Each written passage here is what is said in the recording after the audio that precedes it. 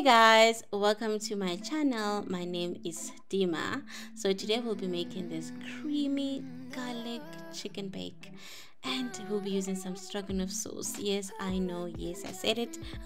We're making chicken, but believe me, the results are amazing and you will want to make this again and again and again because it's that delicious. So I used all my spices, which I've added into my chicken.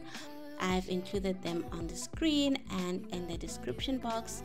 Just make sure that you put the spices nicely into the chicken and mix them well, making sure all the chicken pieces are cooked. So I've used some chicken thighs. You can use any chicken pieces you wish.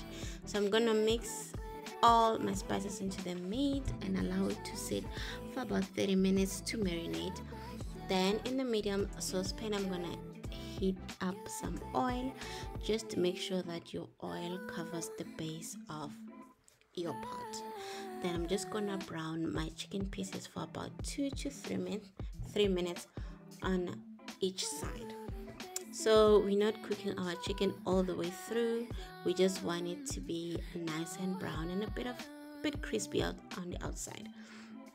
So once our chicken is brown, we're gonna remove it from the pot and we will be setting it aside. And then in the very same pot, we're gonna saute some onion, some crushed garlic, and mix until nice and fragrant.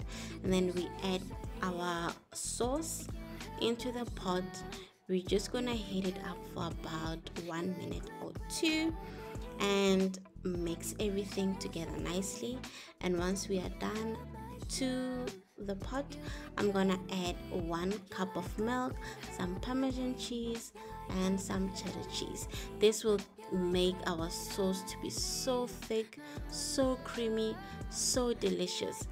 And this recipe, guys, it's amazing. Like, you will keep coming back for more, I promise you. And it's so easy to make, that's the thing.